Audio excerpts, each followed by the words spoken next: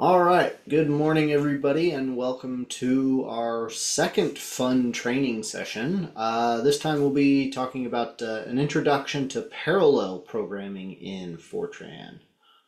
So hopefully get something useful out of this. We'll be covering mostly just kind of the basics of parallel programming in Fortran, and with a couple of different ways of doing so, and hopefully that'll be something that's useful for you. All right, so the agenda for today. So for day one, for the first part, we'll do kind of an introduction to some parallel programming concepts and models. I'm going to have Justin give us kind of an introduction to performance profiling with the Cray performance analysis tools, typically called CrayPat. And then we'll take like a 30-minute break for lunch or so. And then we'll do, for the second part of day one, some parallel programming patterns with do concurrent, and then some with OpenMP.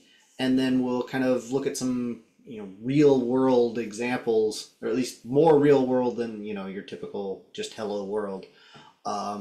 Just how do we apply these programming models, either do concurrent or OpenMP, to something like a real world example. And then tomorrow we'll go over MPI and coarrays and how to apply those to an example, and we'll have time for plenty of questions and working on some exercises and things like that. So welcome. If you're not speaking, it's appreciated if you make sure that you're muted if you're not speaking. For the purposes of us to try and keep track of attendance a little bit easier, if you wouldn't mind, make sure that you've got first name and last name as the display name for your Zoom client, so we can kind of keep track of what's our attendance look like. If you want to view the closed captions, feel free to do that. We are recording, and so the video will be made available. We'll put the link on the event page for this training session, and it'll be posted to YouTube. Apply for a training account if you don't have a NERSC account yet. You can go to that link at iris.nersc.gov/train and use that code DJQO. We'll get you a temporary training account so that you can follow along with the examples. For questions, please go post your questions in the Google Doc at this link. I see Helen has also posted the link in the Zoom chat. Second thought, the second link that she posted there. We'll have some people helping to monitor that as we're going through, as I'm doing all the presentations, because it's kind of hard for me to monitor that and give a presentation at the same time. But I will be reviewing that periodically and looking for questions, and we'll try and make sure that we get answers to all of the questions if you post them in that Google Doc. Especially, I'll go through and make sure when we're all done that all of the questions have been satisfactorily answered. And when we're done, we will try and distribute a survey. So we would greatly appreciate any feedback you can give us on the training. We want to keep putting on these trainings for you, and we want to make sure that they're useful and helpful. And so any feedback that you can provide that helps us make improvements, we greatly appreciate it. So we'll distribute that survey at the end. So let me make sure that I can open up that Q&A doc. So as I said, post questions. So I will periodically switch over and take a look at those as we go through things. That is the wrong one. Here we go. All right. So logistics continued. I'm going to be going through some example code. You can find all of that material at the following GitHub repository, so feel free to clone that. I'll be doing all of the examples on Perlmutter using the Cray Fortran compiler. All of the examples have been tested with the Cray Fortran compiler. Other Fortran compilers may work, but some may, for some examples, maybe they might not. So just for sake of everybody being consistent, if you want to use the Cray Fortran compiler, that's the one I can definitely say should work for all the examples. There's also a reservation for the day for so ah, so if you want to use the reservation, that'll give you a shared. You can get a shared portion of a node to run all of these examples on for the duration of today and tomorrow. So if you want to use that reservation, just add that to your sallet command, and then or your srun command, and then you can have access to a little bit faster queue for working through the examples. Speaking of which, I am going to get myself logged into the reservation. So I'm going to be using Visual Studio Code. I've got it connected up to Perlmutter already.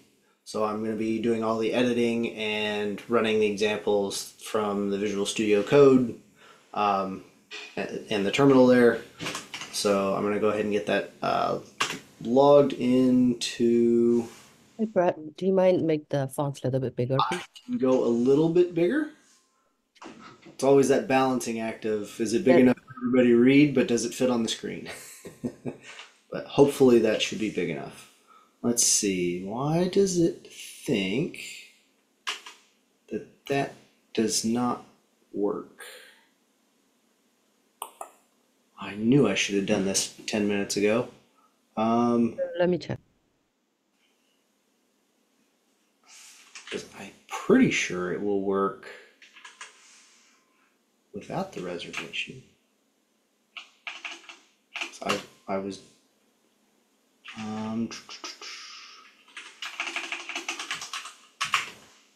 yeah.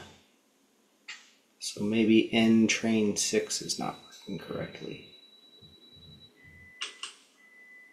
It is reserved as entrance 6, but for now you can just do the demonstration without the reservation. Let me check. That's fine. Yeah, I can just do this. It'll just take it a second longer for me to get an interactive session, but that'll run in the back. That'll get connected here in the background while I keep going through some slides. So not a big deal. But we've got a handful of people on for logistics type questions. So if you're running into logistics issues, questions in the doc or in the Zoom chat should be fine to hopefully somebody can get you up and running. All right, so let's start with introduction to parallel programming models. So we'll just go over some of the basics about parallel programming and some of the concepts involved and things to think about. First thing that I wanted to talk about is it's called Amdahl's law, and basically what it says is you can't.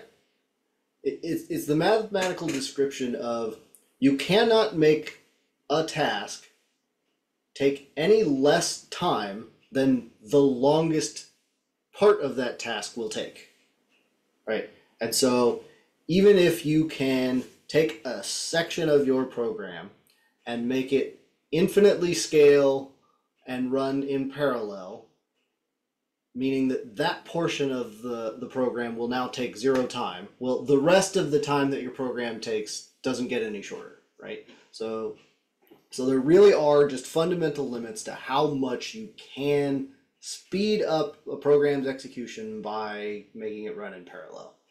And it's highly dependent on how much of that work actually can be done in parallel.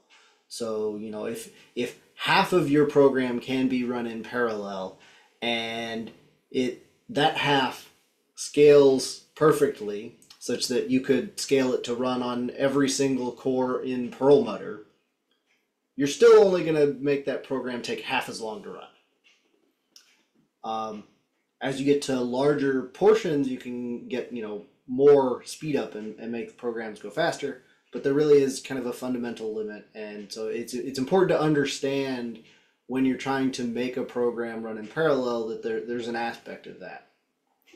And like I said, one of the other aspects of this is that, if there's some fundamental task of your program that really just has to be done in a specific order, and every program is going to have this situation, like whatever the shortest sequential, or whatever the longest sequential sequence of things that has to be accomplished, that's how long your program absolutely has to take, because there's just no way of getting around that. If there's dependence on an order of execution, the longest sequence of that is how long your program will take. And of course, for parallel execution, there is no perfectly scalable, zero overhead way of making things run in parallel. There's always going to be some cost or overhead to spinning up threads, communications over a network, whatever it is, there's some overhead associated with that. So while this is going to explain what the ideal speedup might be, you're never going to actually hit ideal speedups, because the real world isn't ideal. So I just wanted to make sure that we kind of understood this concept, so that you don't expect that, okay, now I'm going to be able to just, flip a switch and my program will all of a sudden take 0 time because I can throw all of Perlmutter at it. No, there are some other things to think about in terms of, how fast can I get my program to go? And where should I spend time trying to make my program run in parallel to go faster? So now we can talk a little bit about parallel programming models. There's a couple of different axes along which you can kind of talk about parallelism. One of which is something like process interaction. So something like two processes, your computer's doing two different things, and those things are going to talk back and forth to each other. You can do things like shared memory. So those two processes are actually, making use of the exact same memory on a machine, and so they can just kind of read each other's memory, and they can talk to each other that way. Message passing is another popular one that allows things to go over the network. So processes running on different machines, they can send messages back and forth to each other. Partitioned global address space is kind of a way of making that a bit more opaque and automatic. So it's a parallel programming model where you can think of the individual processes as having a shared memory, but it's kind of more explicit of like, this is an address space that is accessible from different processes, but it's explicit that if I'm going to be accessing some specific memory, that I am accessing it on a different process.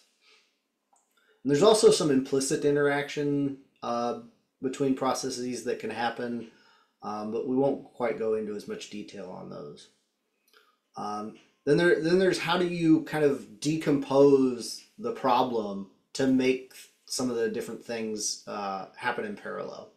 One way that you can do that is called task parallelism. So I've got different things that need to be done, and I can have different processes work on those different things and then come back together at some point. Another way is called data parallelism. So I've got a whole bunch of data, and I need to perform the same kinds of operations on that data. Well, I can just have multiple processes all doing the same thing and just operating on different chunks of data. We can talk about stream parallelism. I'm a bit less familiar with this one. It's going to be something along the lines of, I've got one process sending data to multiple other processes, and those are going to be operating on maybe different chunks of some data, stuff like that. But this picture on the right is kind of like, we've got single instruction stream, single data. This is serial execution. Like, I've got one process that's going to do one thing at a time. That's that's going to be serial execution. We want to talk about single instruction stream, multiple data stream. So this is that kind of data parallelism thing. Is like I've got a bunch of pieces of data. I need to do the same operations on all of them. Well, I can have I can have multiple processes doing the same operations on different elements of that data set. We can go down to the green one, multiple instruction stream, single data stream. This is kind of more of a danger zone because if I've got multiple processes working on the same data, we really have to coordinate who's touching what data because it can lead to things called race conditions. But then if we got multiple instruction stream, multiple data stream, that's kind of that task parallelism aspect of things. Of like I've got multiple things to do on different data. We can have multiple processes working on different tasks, and then put things back together later. So this is kind of one way of looking at a breakdown of different parallel programming models and in different ways of decomposing that idea. A different kind of way of looking at it looks kind of more at the view of from like the hardware aspect of things, of like different levels of where can we get some parallelism involved in executing code.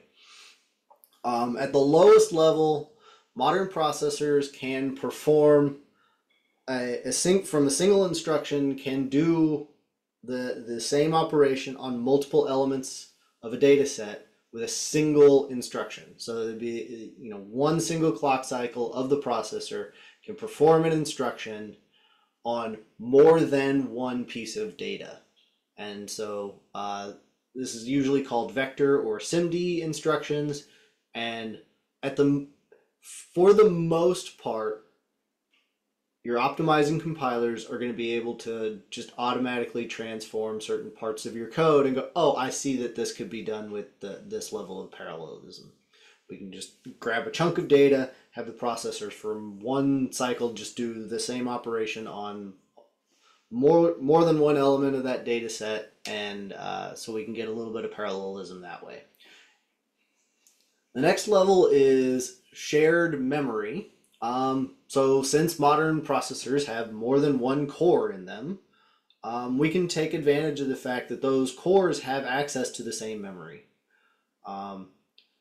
So this is, we've got, we'll use something like threads, or with OpenMP, which we'll talk about, or do concurrent. This is kind of the level of parallelism that we're going to be talking about, where it's like we're kind of assuming shared memory as part of that level of parallelism, which means we don't have to worry about going over a network. There's less concern about communication and coordination, but you're then limited to just kind of a single machine. Distributed memory is where we get systems like Perlmutter, where we've got a whole bunch of machines kind of networked together. So you've got different machines that then have to communicate to do the coordination of doing operations in parallel. Usually that's going to mean we have to package up some data and send it over to another machine so that it can do its portion of the calculations and maybe send it back or send it on to another machine. But there's a lot more coordination involved and data communication that has to happen. And finally, we can briefly just touch on this, that this is kind of an aspect of where modern software is heading for large scale systems. Is more like distributed machines, whereas like I don't even care what hardware or where the hardware is. I've got some communication that's going to happen, and there's some service provider out there that gives me some some web address that I can just send this off to and say, hey, could you please do this calculation for me? If you've heard terms like microservices, that's kind of along the lines of something like this, or AWS Lambda, or a handful of different service providers that provide like kind of on-demand computation without you having to requisition a whole machine or spin up a virtual machine or something like that. It's like I've got some piece of calculation and somebody else go do it please and get back to me with an answer. We won't go over that aspect of things today, but as you start to get more into how do we do parallel computation, this is an avenue that you could start to explore for large scale systems. But what we're mainly going to be focusing on for today is the shared memory aspect of things, and for tomorrow, the distributed memory aspect.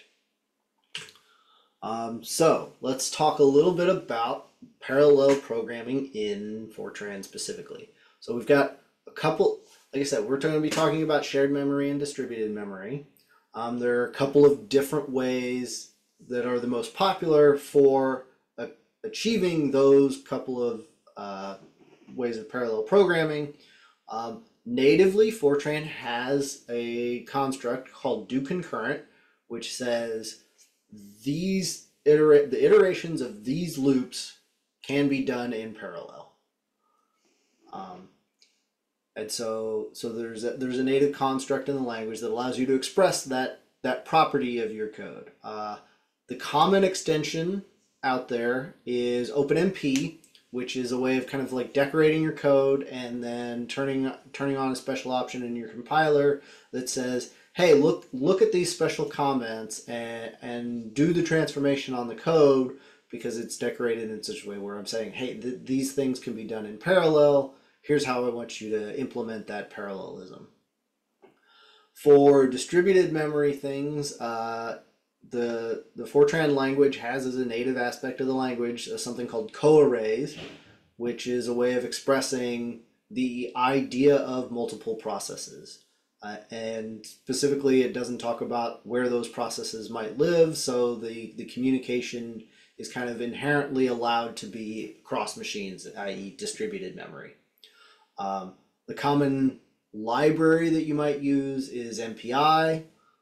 There are some coarray implementations that basically just use MPI under the hood, but you could use MPI directly if you didn't want to use the native feature of the language. But MPI is explicitly a distributed memory type library where you're saying, hey, I want to communicate to this other process, so it can inherently be distributed memory. Now, so as we start talking about parallel programming, there are some new classes of bugs that appear when you're trying to implement parallel execution of code. So I want to talk a little bit about those so you can kind of be on the lookout for them as you start to take some of these ideas and apply them to your own codes. So parallel bugs related to parallel execution are notoriously hard to detect and debug, and there are a couple of classes of these bugs. Race conditions, which is there's some calculation that depends on another calculation either having been completed or at least not being done at the exact same time as another one. And so you end up with what's called race conditions.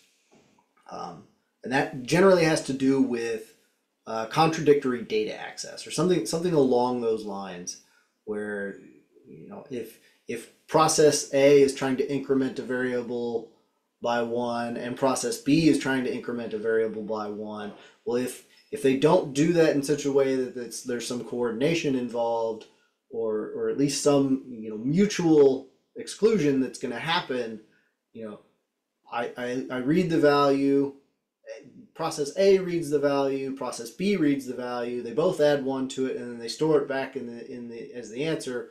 Well, we kind of expected that value after those operations to have been incremented by 2, but if they happened at exactly the same time, maybe they only end up incrementing that value by 1. And these are notoriously hard to detect because they won't happen deterministically, right? Sometimes process A might complete its whole operation before process B gets there, or vice versa. And a lot of times that is the case, where it appears like things are working, but sometimes they conflict and we get the wrong answer. And so, because they don't happen all the time, they're really hard to detect and debug. So this is the kind of thing that you really want to be thinking about and on the lookout for when you're trying to develop parallel algorithms and take your code parallel, because you may not even realize that you've introduced a bug for some time. The other class, deadlock, and kind of like a subset of that idea is live lock. Is generally you're gonna be doing some sort of coordination between processes for, hey, I need to complete this whole operation on this set of data before anybody else looks at it, right? So I'm about to start doing something.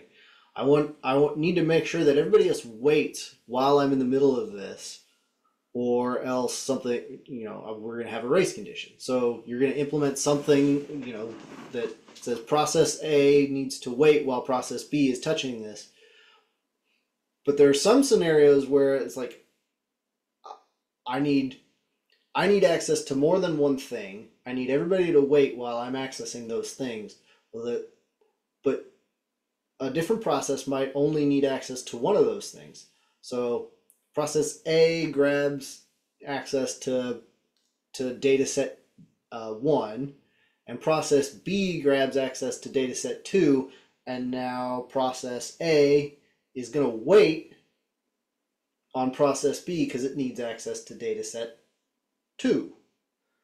But process B is now going to wait on process A because it also needs access to data set 1.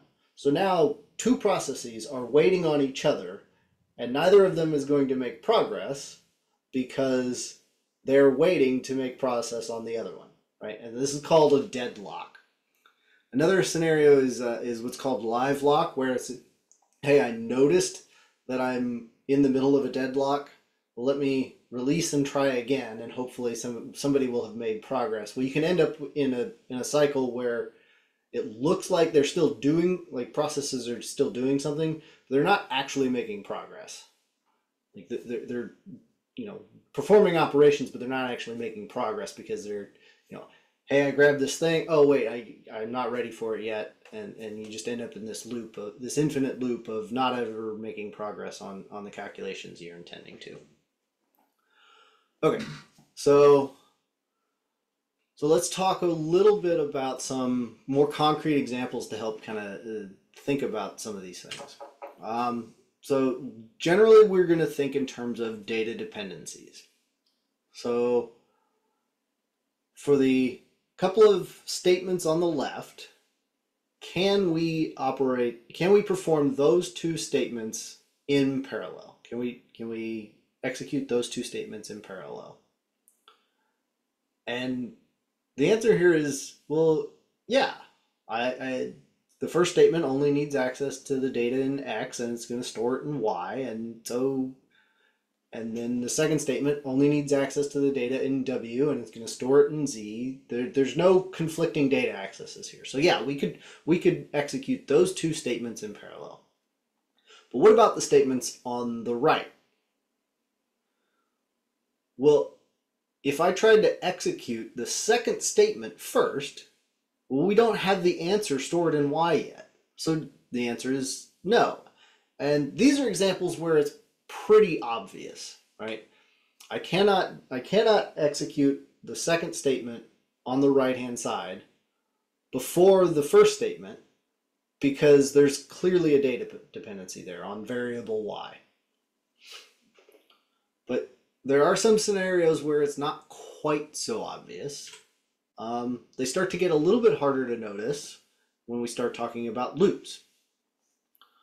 So the loop on the left, I could do every single one of those iterations in parallel. They're all independent. The only dependence is on the iteration variable, the index variable I, for each iteration. So there, and it's only storing its data in each individual element of X, right? So they're all independent. So yeah, we could do that loop in parallel. What about the loop on the right? Well, no, we can't do any of these iterations in parallel because every iteration depends on the previous one, right? I can't start this loop until I've executed the first assignment statement, given a value to the first element of X. And every iteration in the loop says I need the value from the previous iteration. So we absolutely have to do this loop sequentially. And again, this example is relatively easy to spot because um, we've got this explicit index variable that's kind of showing us what is the data that we're accessing uh, to do the calculations and where are we storing that data. So we've got I and I minus 1. You go, oh, okay, so I minus 1 has to have been calculated before I can get the value for I. So yeah, we have to do them in order. Well, let's start to look at some examples where it's not quite so obvious. So starting with the couple of statements on the right-hand side, can I execute those two statements in parallel? At first glance, you might think, well, yeah, the value that's going to get calculated for X doesn't depend on the value that gets calculated on Y and vice versa. But it turns out you can't actually do that. The random number subroutine is looking at some shared data. It's got some state that it's keeping track of, so that it knows, okay, I've calculated this random number. I'm not going to give you the same random number back over and over again. I've got to keep track of some state so that I can give you a different number every time you call it. But if I execute those two things out of order, right? If I did them out of order, which is a way that you can think about parallel execution, is what if I did things in a different order? Would I still get the same answer? If the answer is no, you can't do them in parallel either. So if I did these out of order, well, Y would get the value that X had got, right? So if I just did them in reverse order, I'd end up with the value stored in the opposite variable. If I do them in parallel, because of the internal computations and the state that is kept track of inside of the calculation for generating the random numbers, it's possible that those states are just going to muck each other up, and I'm going to get completely different answers. Like, I'm not even going to get the same two random numbers in different variables. I might get completely different numbers, and I might even break the state of the random number generator. So no, those two cannot be executed in parallel, even though at first glance you might think they could.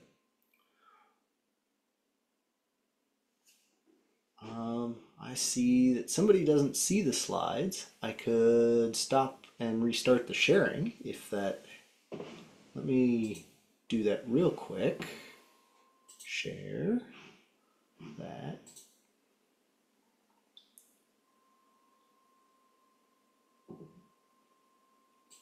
All right, can everybody see them now? Pull the chat back up. Now I don't see the chat.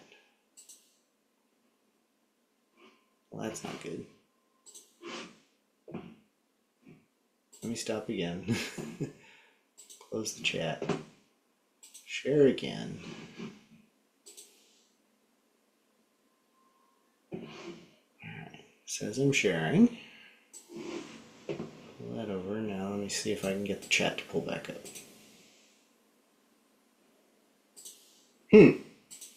Well, now I cannot see the chat. So if people are reporting seeing slide, that's fine. report, yeah, all right.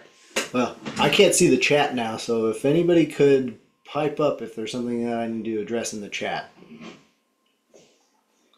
that would be very helpful. All right.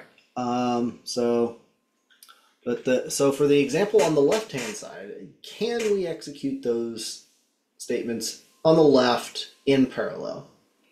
Well, we don't have enough information to know, because we don't know what the function func does. From looking at those statements, they look independent.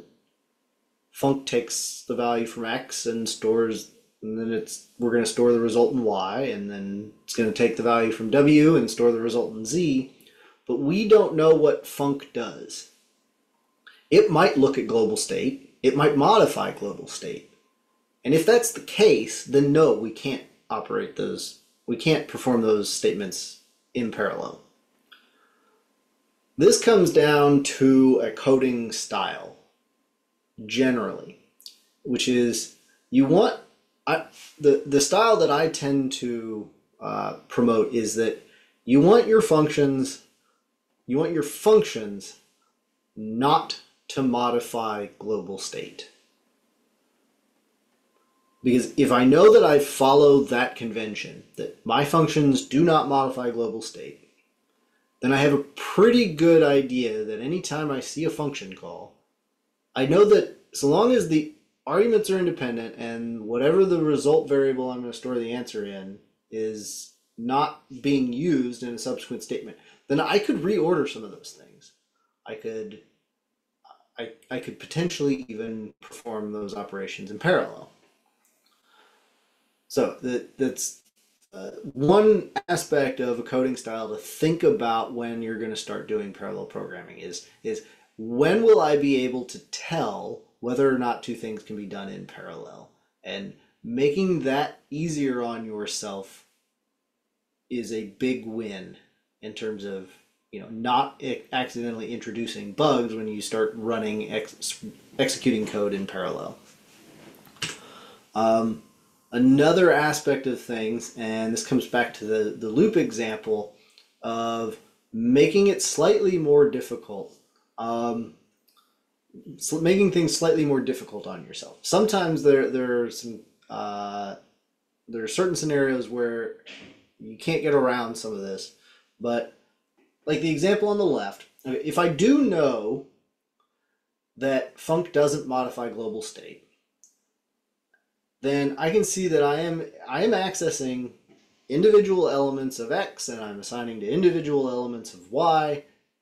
We can do this execution in parallel because each iteration is independent. I only look at the one value of x and store it into unique elements of y. So this is fine. For the loop on the right hand side, if we're going to assume that j and k are arrays of integers, right? So I'm looking at an array of integers to figure out which element of x am I going to be storing the result of this in. If you know that the values stored in j are unique, then yes, you can do this loop in parallel. Because I'm not storing a different answer into the same element of x. But without knowing that, you cannot look at this loop and say, yeah, we can definitely do this loop in parallel. Because if there are non-unique values in the array j, then at some point we're going to potentially have written to the same element of x at some point. So we might either do it out of order or maybe even somehow conflicting, trying to write to it at the same time, and that collision we'll have a race condition. So that's something that's another aspect of where you can introduce bugs in parallel programming. And for our last example, imagine that I am running the code on the left and the code on the right at the same time. I've got two different processes and they're running the code on the left and the code on the right at the same time. If I did all of the left-hand side before all of the right-hand side, yeah, that things will work out because, you know, the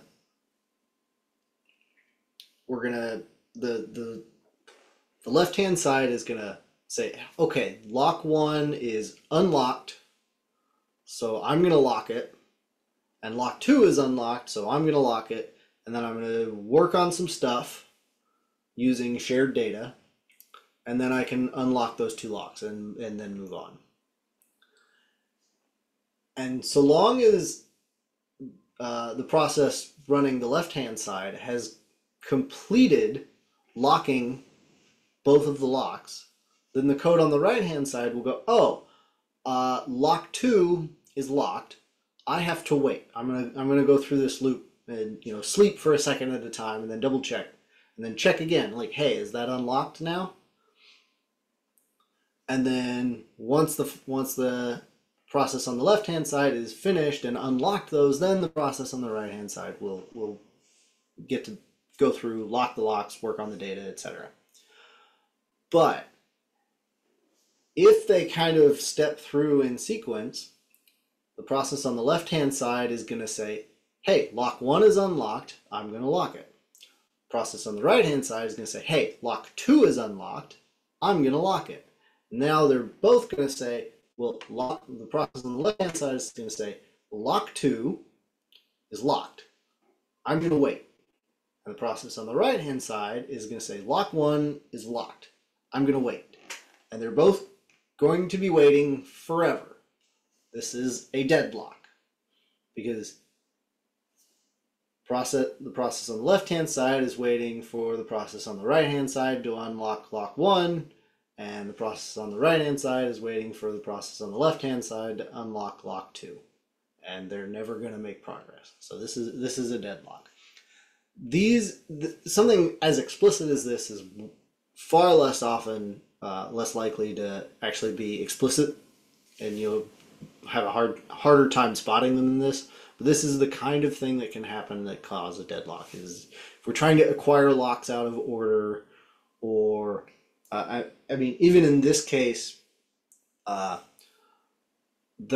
acquiring of the lock on the left-hand side, if there's some third process that between, hey, I'm checking whether lock one is unlocked and then trying to acquire the lock, it's possible that process 3 has acquired the lock, and now I assumed that it was okay for me to keep going, but maybe it's not, right? So there are lots of these kind of race conditions and deadlocks and things that can happen when you're trying to deal with the coordination of mutual exclusion of processes executing certain pieces of code or accessing certain pieces of data. Okay, so having gone through some of the basic ideas and concepts, let's take a second to go look. Oh, I see. My chat ended up over there. Okay. Let's take a second to go look at questions. So, have we gotten any questions? Nobody has written any in the document, so I will give a second for anybody to unmute themselves and ask any questions.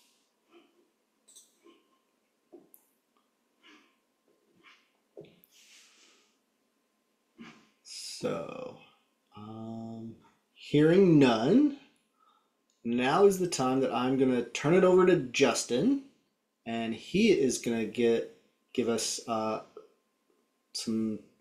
talk on performance profiling tools. So, Justin, are you there? Yeah, do you want me to share the slides or are you going to share the slides? It is up to you, whatever's going to be more convenient. I wasn't sure Okay. if you were going to live demo anything. Yeah, I'm not going to live demo anything. Why don't you share the slides and I'll just walk through. That'll work.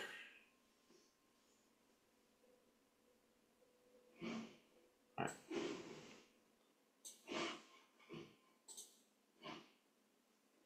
Okay. Okay, so this is going to be just a short introduction to CRAPAT and performance analysis. Hopefully by the end of this, what you kind of have an idea of is what CRAPAT is and some of the terminology that it uses.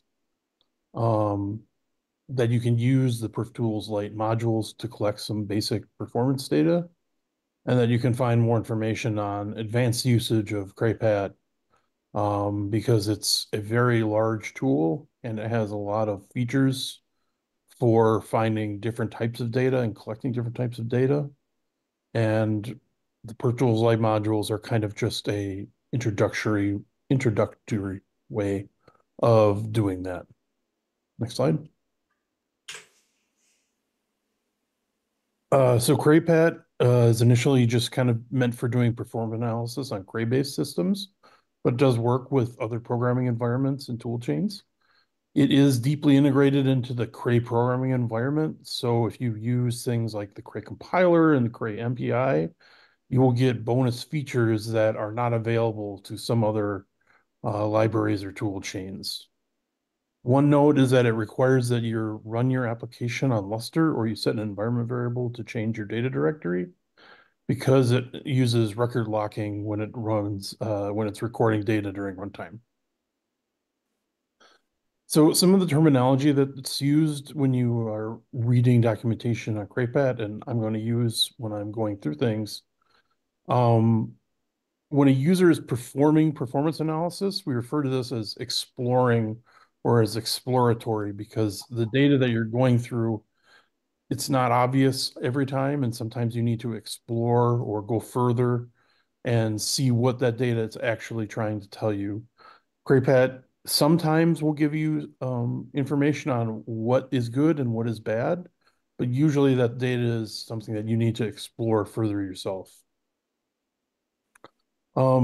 We refer to as an experiment as the collection of performance data using an instrumented executable, so that every time you run your application and you collect new data, we refer to this as a different experiment or rerunning the experiment.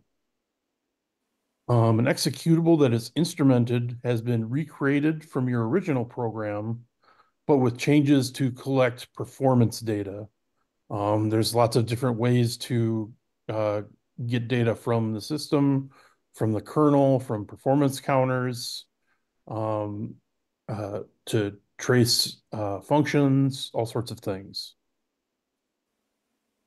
The default experiment that's used is called a sampling experiment. And what it does is it collects samples from the program counter at some given interval. And this can be useful when you are first starting out and you're not really sure where or what your program is all about, or maybe where some of the bottlenecks might be. The more samples that end up in a certain function, then that can give you an idea of where most of your time is being spent.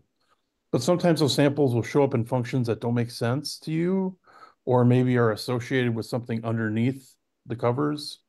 Like a lot of the functions that are associated with threads, like spin weight or something like that, might not make sense. And so we also have tracing experiments.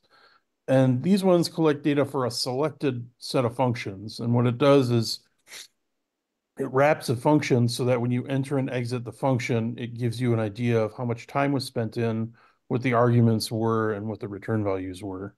And this is a lot better when you know what you want to explore, like say you have a list of user functions that you've created that you want to look at, or you have a specific set of mathematical functions or library functions that you want to look at, or maybe you just want to look at your MPI message sending, and then you could trace your MPI library as well.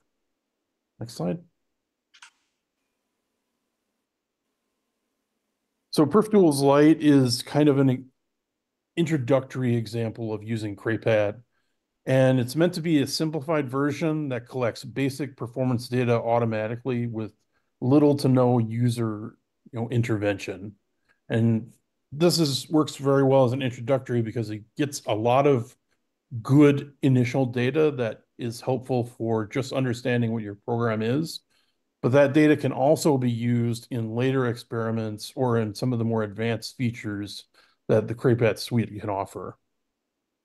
When you're running a Perf Tools Lite experiment, the things that you're going to produce are a text-based report that's printed to standard out, but is also saved to an experiment data directory. Inside this data directory, you have the different types of reports that you might have generated during runtime, including a copy of the original one. You're going to have some AP2 files directory that are process data files. And those files are, they can be moved around because they've been processed, and they can be consumed by other parts of the CRAPAT suite, such as Apprentice 2 or Pat Report. The EXIF files are the raw data files that are written during runtime and aren't particularly useful, but they need to be processed to generate the AP2 files. Next slide. So the three experiments that I'm going to kind of introduce that you can take a look at are Perf Tools Lite, which is the default option. It's a module, and it does a sampling experiment. And then it will also give you some execution time and give you an idea of what your top time consuming functions are. Perf Tools Lite Advanced is a tracing experiment that generates a profile of the top trace functions and traces a default subset of functions. It doesn't trace all the possible APIs, of which CRAPAT supports dozens, like Core Fortran, MPI, BLAS, LAPACK, all the different scientific libraries. It even supports curl, the API. So there's a lot of different things that you can trace and support, but this light experiment only does a subset. And the light experiment basically is a tracing experiment similar to Perf Tools Lite Events, except that it also focuses on the program's use of GPUs, data sending back and forth, and then like kernel execution. Next slide. So the example we're going to go through is just uses Perf Tools Lite. And it kind of gives you the workflow that you're going to go through to generate the data. You're going to want to make sure that the Perf Tools base module is loaded. It's always loaded by default on Perlmutter. It doesn't do anything without loading a helper module, but it does give you access to the module, to the man pages. And so you just want to make sure that that's loaded in case you do like some module purge or something like that. After that, you're going to want to make sure to load the Perf Tools Lite module. And once you do that, you are able to do your experiment and build your code. Next slide.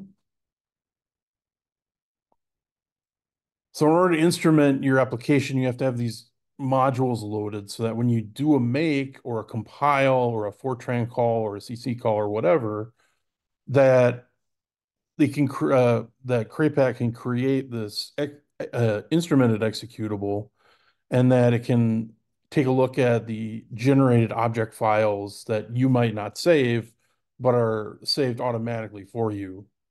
So when you compile and link your program, CRAPAT has hooks into the linker and it has hooks into the compiler so that it can do all of these things. And so when your A.out is instrumented, it actually creates your original executable as A.out plus a ridge so that you can just run your regular A.out. And it'll give you this message letting you know that it did that. And then any object files that you are saving or that you're generating as a part of your build, even if you don't save them, Perf Tools has a hook into the linker so that it can save them into your home directory so that it can do the data analysis and the instrumentation that it needs to. Now, if you're not doing a make, that's fine. All of Brad's examples just use a Fortran call and it generates from the source file to the executable. That's fine with these light experiments. You don't need to keep the object files. It'll just give you the same warning below here telling you that it's saving them to your home directory. And once you're done with your experiments, you can just blow that directory away and rebuild. You don't have to keep that around. Next slide. So I had a quick question. So the FTN compiler wrapper, when you load Perf Tools Lite, it kind of hooks into that compiler wrapper, and so now the compiler wrapper is going to use the tool. Is that the way that works? When you load the Perf Tools Lite module, it has its own linker, and that's the Okay. linker that's being called, and it has Okay. hooked to that linker. It does add compiler options when you load the light module. Those are not necessarily needed to be known by the user. Those are things like telling the Cray compiler to add extra instrumentation information to the binary so that we can draw more data out.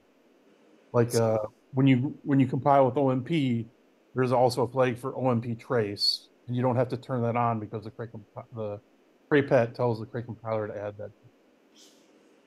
Okay, but like if I load the Perf Tools Lite and then compile with like G4tran or NV4tran, will those end up being instrumented or not?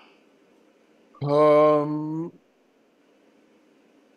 that I'm pretty sure that they will still be instrumented because it's just using the linker in the background, but I would still just use the wrappers because you're on a Crayon system, the wrappers are almost mandatory. Okay, I probably would have recommended the same. I just wanted to clarify. Thank you. And when you're building your application and the linker is running in the background, you can safely ignore this warning. This is something that just happens right now. Um, Once the linker is upgraded to a newer version this morning, it'll go away. Next slide. So after you've built your program and CRAPAD has instrumented it, you can just run your program and review the resulting report printed to standard out. Like I said, there are several other files generated in the data directory during this runtime, and you can review those as well. Next slide. So Brad's going to go over an example later on where he's doing some Mandelbrot stuff. And this is an example of the sample profile for that serial application. And you can see that almost all of the work is being done in one area where he's calling a function called Mandelbrot area. And all of the samples that you can see are almost all there. There is some thresholding that happens in the reports. So sometimes if things are like less than 1% or less than 0.5%, they won't be shown in this. But in this case, almost all of the samples were just in this area. Next slide. This one kind of gives you an idea of where the samples were by line. So again, it was in the user function Mandelbrot area, but the line that you're caring about where it's doing most of the work is going to be line number 21. And this shows you the source code of where that particular function also lives at. Next slide. And at the end, you're going to get process time. In this case, for me, it took 29 seconds. But also during this thing, some of the performance counters were also being taken and recorded. So you're also getting some power management time since I ran this through srun rather than just running /. And so you can get some power information out of this as well. Next slide. And so what's next? I just looked at the profile of my serial application and I know that Mandelbrot area is, taking up everything. What do I do? Well, you could try some other experiments if you want to see if you think that, the data would be better shown in a different way. And to do that, you would just swap to another light module and relink or rebuild your application. Or if you think that you have an idea of what your optimization should be, and Brad's going to go over how to optimize the different types of codes, apply your optimizations and determine if your changes improve based on your next experiment. You could just rerun the same experiment after you rebuild your code with those optimizations and take a look at the report. Is the process time lower? Is it using less power? Is it using less memory? Where are the samples showing up? Maybe you should try a light report where you see where the events show up. Or you could just load the full CRAPAT suite and you can continue some more advanced techniques, either data gathering or different types of reports based on the data you've gathered or gather more data. And we have a whole bunch of information on how to do some of those other things on the NERSC website and also on the HP has some pretty extensive documentation as well. And that should be it. All right, thank you, Justin. That was very useful information. Hopefully y'all can try those tools out a little bit as we go through some of the demo and exercises. But for now, I'll switch over to a quick little demo to talk briefly about some of the low-level parallelism aspects of things. So, hop over to my editor. So the example I wanted to start with when we're talking about kind of low-level parallelism stuff is this vector examples, vector instruction examples. So this is just a simple little example where the idea is we want to calculate the square, cube, and the fourth power of consecutive integers, right? So at the beginning of the program, I've got an array where I'm just gonna get, so we're gonna do 10,000 integers. So I'm gonna get an array of just consecutive integers. And then we're gonna try and do that calculation a few different ways. So the first way that we're gonna do it is just individual loops, just kind of a naive, like one integer at a time, calculate the square, then we'll go through a next loop and calculate the cube, and then calculate that to the fourth. The next example is we could do these, we don't need separate loops for these. We're going to loop over the exact same number of entries, so we could do square, then cube, then to the fourth power. We could try it using the implied loop syntax. So this is, if you're not familiar with this, is a slightly more modern Fortran feature where if you put square bracket parentheses and an expression, and then a comma, and then you can have loop bounds. So I equals 1 to num entries. This will kind of do an implied loop and generate an array, and so assign the array of squares to the squares array. Ditto for cubes and to the fourth power, right? So we could try it this way. So this is in some ways similar to the individual loops, but using a slightly different feature of the language. And then I've got a place down here for you to kind of play with different ways of maybe rewriting this example, and see if you can come up with some example that might be faster than the others. And I've just got loops where we're gonna do the different implementations a whole bunch of times, and then calculate how long it took, so we can kind of see a comparison of what is the run time. So it's just some basic simple instrumentation, manually seeing what's the run time between the different implementations. So one thing you can look at as we start to look at some of this is if you use the -S flag to the compiler, it will actually just output assembly, and you can look at what is the actual instruction set that the compiler is generating for these different implementations.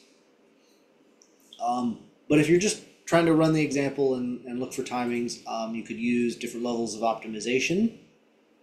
The -O, 1, 2, 3, or 0 is for no optimization. So you can turn on different levels of optimization that you would like the compiler to do for you, and then just run the executable and see what your timings are. So module load prog and cray, because we're going to use the cray compiler for all of these examples. Change directory into the vector examples folder, and I'm going to start off with some fairly aggressive optimization for the compilation. So compile the program. It'll take a minute because those levels of optimization, the compiler's got to do work to try and figure out how can I make this code go faster, and then we can run the executable. And so we can see that at least for the Cray compiler, the implied loops are actually one of the fastest implementations. And if you run this multiple times, you'll see you get slightly different numbers. If you want things to be slightly more stable, you can increase how long each one takes. You could increase how many of these different examples you're gonna, or how many integers you want to calculate these for, etc. And so if you make the program take longer and run more, run the examples more times, you'll see you'll see that the variation between each run of how long things take will tend to go down a little bit. But so that's something to play with, just to kind of take a look at. So what's going to happen with different optimization levels is the compiler is going to see code like these, and if the code is simple enough, it might see that and go, actually, I think it would be faster if I combined these loops. Or it might see a loop like this and you go, you know what, I think it might actually be faster if I split these loops back apart. Or, hey, I see this modern feature, but in this instance, I think maybe it'll actually be faster if I rewrote it like this. Or it might even see something like this and see, hey, this looks an awful lot like I could rewrite it like this, right? So the different levels of optimization, the compiler can see that these are all equivalent. We're doing the exact same calculations. It can try and work out, like, hey, can I rewrite this in such a way that I think it might be faster? And so if you look at the assembly that's generated, and I am not particularly versed in assembly instructions,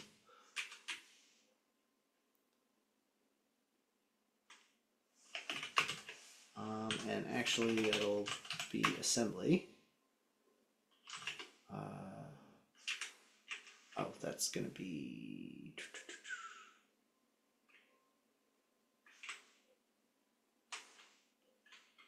I think we want to just have it generate the assembly. I think that's what... there it is.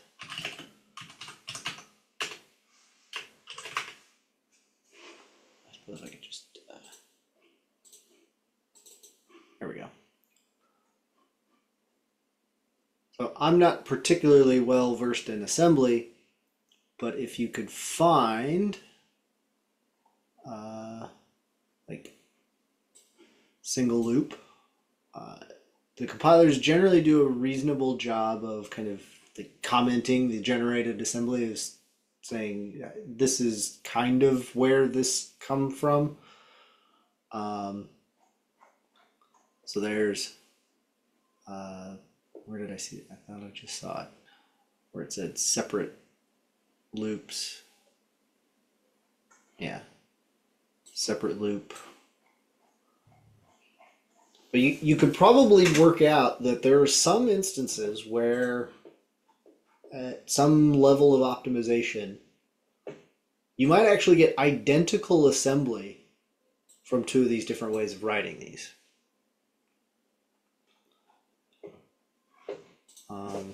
So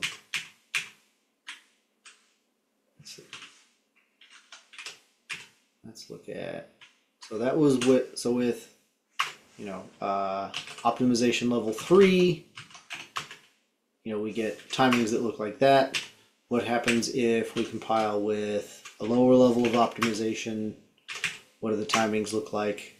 They're slightly slower, right? And in fact, sufficiently slow, but they're really close to being about the same speed. Right, so you can see that there are some forms that the compiler may be better at optimizing, and different compilers may be better at different forms. But there are also some forms where they might look very different in the form, but the compiler might actually be able to generate identical instructions for those various forms of the loops. So what I want to do is I want to give you 10 or 15 minutes to download this example, make sure you can get it compile and run, play around with it, play around with different levels of optimization, and see if you can write a version that is faster than all of the other versions. And to start off with, I left it just the same as the separate loops. And oddly enough, that one seems to be the fastest to start off with. But also, it may be noticing that it's already doing some of those calculations. So play around with it, and when we come back, we'll see what speeds anybody's been able to come up with. So I'll give you all 10 or 15 minutes, and I will work on this myself as well, and we'll see what speeds some that we can come up with. So I will also start taking a look at any questions if anybody's got them. All right, so it's been about 10 minutes. Does anybody have some suggestions playing with the examples, and think that they came up with an interesting suggestion for, what's the fastest way that you can get the squares, cubes, and fourths of the sequential integers?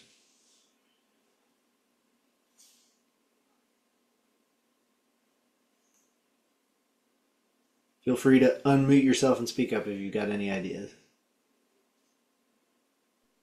So in my case, I use for example, for the cube, I use the squares value times basically the integer value, and then for the fourth, I use cube times the integer value.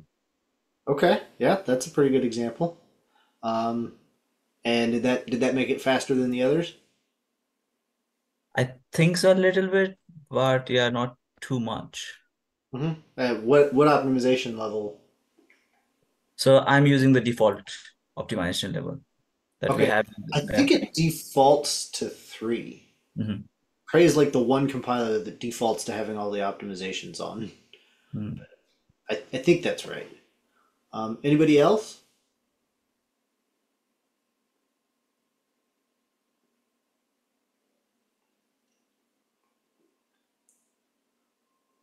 Okay, well I'll share and show a couple of examples of what I tried. So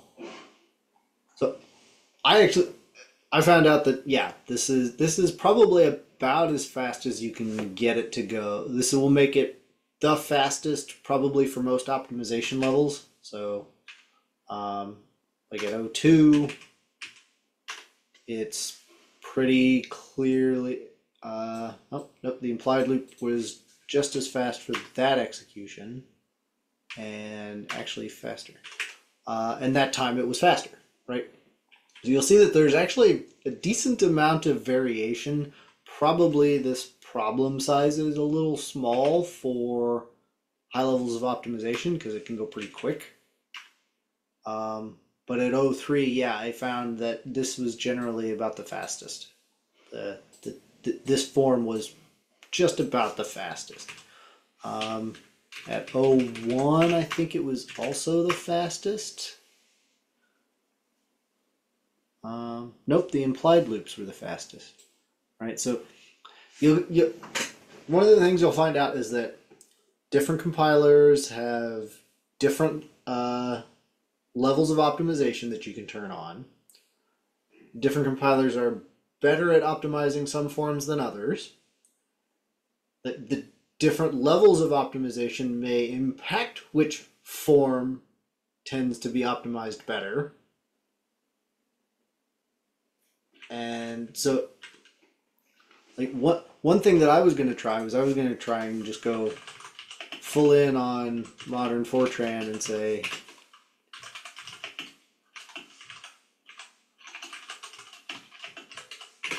right, you don't even need anything explicit about there being loops for this to work.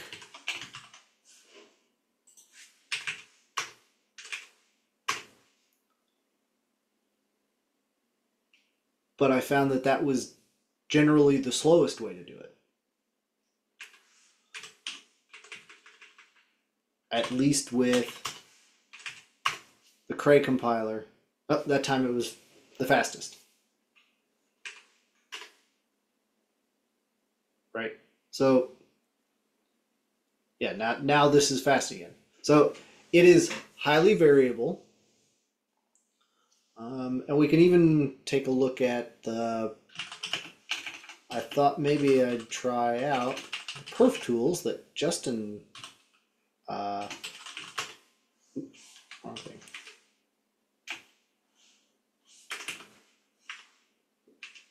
Yeah, all right. So if you turn on the perf tools, then as Justin pointed out, we'll start with a lower level of optimization. Otherwise, the thing runs so fast that the perf tools don't collect any data. But you'll notice that we get some of the informational messages about perf tools being used, and I didn't even have to change my compile command, so that's a kind of an interesting feature. And then when you run the executable, it will take a bit longer, and then you'll get a whole bunch more output. So there's my program output, and then the CrayPat Lite performance statistics.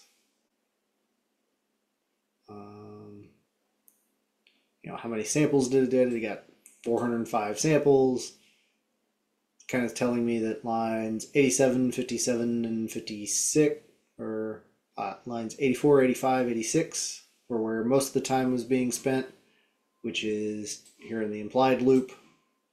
And that was with an optimization level of 1, right? So you can start to kind of look, what if I try different implementations, which could also be a potential avenue for optimization strategies of like, okay, I see where I'm spending a decent amount of time.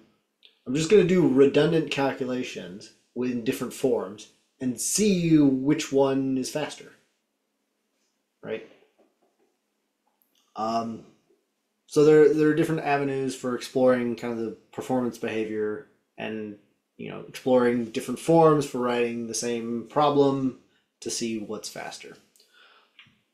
But my general takeaway is that because vectorization and optimization is so dependent on compiler and hardware, then in some cases even the different code can result in identical instructions. Don't write hardware compiler specific code.